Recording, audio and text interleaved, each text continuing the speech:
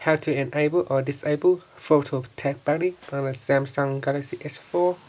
When tag buddy is enabled, you can add information like weather, location, person and date to a photo. For example, if you look at this photo here, you can see I can add a date and a person's name to a photo. So this information can be added to a photo. Let's go back to your home screen by pressing on the home key, and from here launch your gallery app. Then once in gallery, so make sure you go back to the root of the gallery and tap on the menu key and go into settings.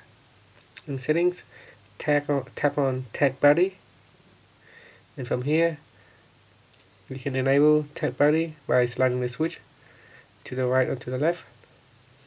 Then you can further customize what you want to tag. So you can tag weather information in your photo, or location or person, and date. And with the date information is only displayed when all the tags are shown. Then simply just press on the home key to finish. Thank you for watching this video. Please subscribe to my channel for more video tutorials.